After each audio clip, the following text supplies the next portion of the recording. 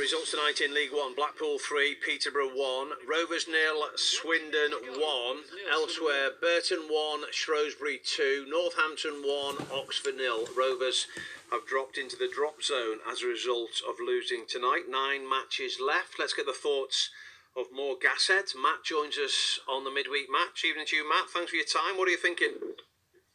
Hi, Jeff. Great to talk to you after a few years. I am fuming after that result, and it hurts through the fact that not just the way the disallowed goal and the goal went in, but also the fact that Swindon are our second rivals. Yeah, well, I mean, to be honest, that comes into it for me. But the main thing is it's a defeat, isn't it? And it's a defeat that has dropped Rovers into the bottom 4, regardless of who it's against. And a defeat against a team who was same point, same goal difference, which was also bad enough. And the fact that and Wigan was just below us by goal difference. The first half, I thought,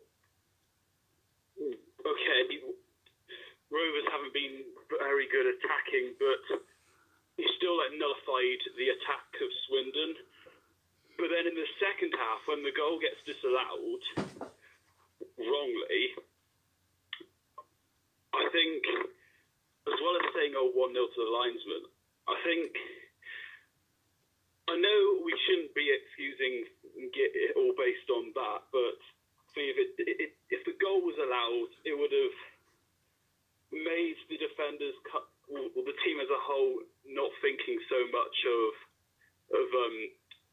overthinking things, and I think they would have been mentally doing better at defending. Yeah, I agree totally. It changes the game, and if you go in front, it gives you the confidence. But they've lost. Well, what are your thoughts with 9 games to play, Matt?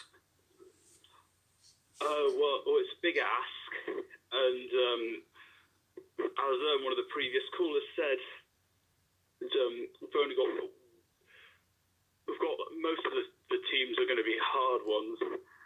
But I also want to say that I'm aware that Swindon brought on a very creative player, and what was key in commentary was that 1 goal would be key to how this game went. And with their goal, somebody should have blocked that shot.